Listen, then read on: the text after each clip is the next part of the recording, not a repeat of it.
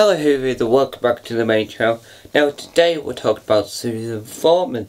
Now Susan Foreman was one of the first ever companions in all of Doctor Who history, because it's the Doctor's granddaughter, which I don't know how that's possible, but that's a whole different story for a whole different video.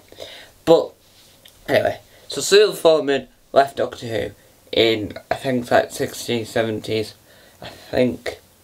Don't quote me on that. The Big Finish made a whole box set with her. Then that was that. So now yesterday they announced a brand new box set with her in it, where it's Susan Foreman meets the 8th Doctor. Does that mean Susan now has the possibility of coming back on TV? So Susan's met her original Doctor, her grandfather, William Hartnell, Doctor number 1, and now has met Doctor number 8. And she has just aged like a normal human. So, could she come back in the 60th anniversary?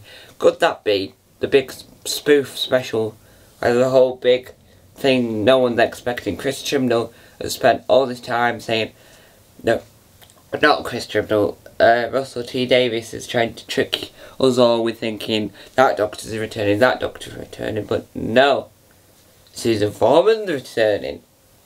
And if she returns, that would be amazing. Obviously, new Who fans who've never seen Classic Who wouldn't have a clue who she is, but fans like me and you would know who she is and all about her, because we're big fans of Doctor Who, and fans of Doctor Who know who Susan Foreman is in Big Finish and in TV. So, I want to see her back.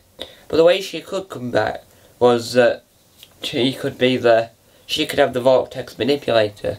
She could have stolen it from Captain Jack.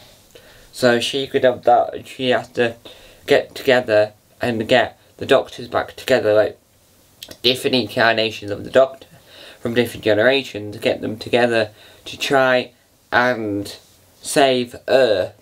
But there's a problem happening with the Time Vortex manipulator, which has made Sylvester McCoy, Peter Davison and Colin Baker look older than they did. And Paul McGann. But Paul McGann actually looks younger now. But they could explain why they're older. So that would be a fantastic solution to that problem, because I want to see that. Because it's 60th anniversary, you have to have as many Doctors that are alive as possible, but you have to explain why they look old. That could work.